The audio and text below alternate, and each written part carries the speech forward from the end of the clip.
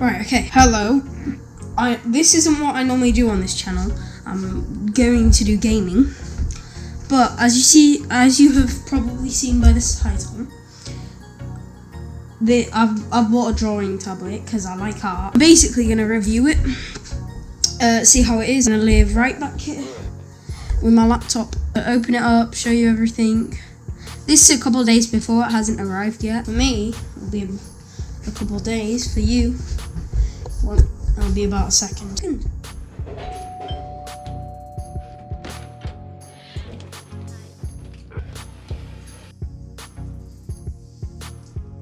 I didn't expect the box to be this big, but it is. Let me just get my scissors.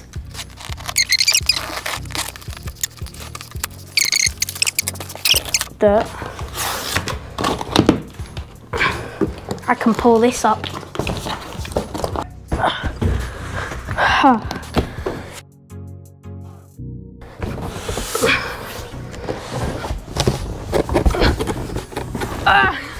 Keep having to bring it down.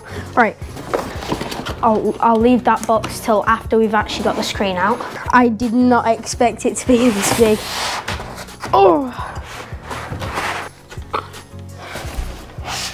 put that there, get that out of the way. Right, holy cow. When they said 22 inches, I didn't really expect it to be this big. That's what the 22 stands for. Holy cow. Whew. Oh my gosh. You can also get the 16-inch. This is really big. This definitely won't power the you be able to use the laptop I thought it would. Here, this is the laptop. It's a very old one. It's a MacBook Pro. It's my laptop because I don't really need a good one, but this is the laptop we're going to be using. This is the newer MacBook Pro, which it will run on. Let's just move this over here. So here's all the accessories to that. Here is the pen. You can change the nib on the pen as well. It's got 2 buttons right there. Is that a button on the end? Rubber on the end of that. 2 buttons, probably to switch to an eraser and switch back to a pen, and also a backspace, which would be quite good. We've got the cables here, so we've got HDMI, American power. No, wait. Yeah, American power thingy, majingy. English power thingy, majingy. That's USB. So yeah. Here we have. Oh right, it's a power block. Oh, okay. Yeah. Yeah, I thought it was a bit weird. Anyway, put those back in there. And here is what you put on the side. It holds your pen, but on the back, it pulls out your nib, and then you've got some spare nibs right here, which you can put in for the pen, because friction, and it wears down the tip. Here, with the screen, on the front, it's just a big, nice screen with some edges, Wacom. Pull it around to the back. Up here we have all the HDMI and power and stuff. On button over here. So in there is HDMI, power and USB. Yeah, you can take this stand off. You just have to unscrew these and take it off. This little lever here makes it so you can stand it up higher or lower, you know, whatever. On the sides, there's this thing here for the pen holder and the nib switcher or whatever. Got some fans on the top. So here we go, here we've got the adapter. We've plugged everything in, well, except from it into the laptop, because we need this adapter. Yes, that is the adapter. Has got HDMI, has it got a USB? Yeah, USB. So, if we come over here to the laptop, right top, let's plug it in this side.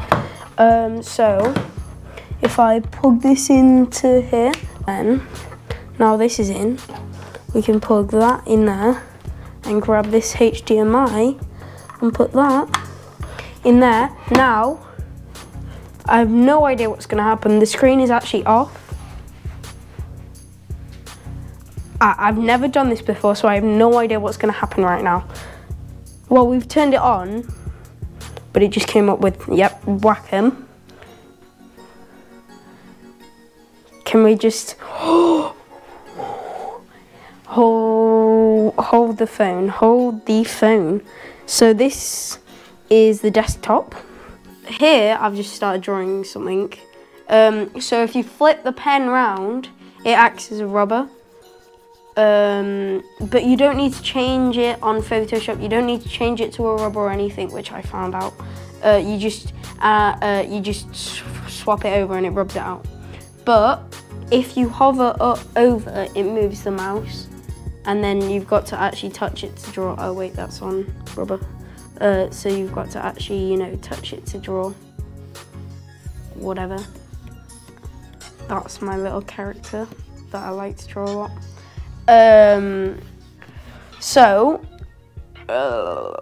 You just swap it over if you want to rub anything out.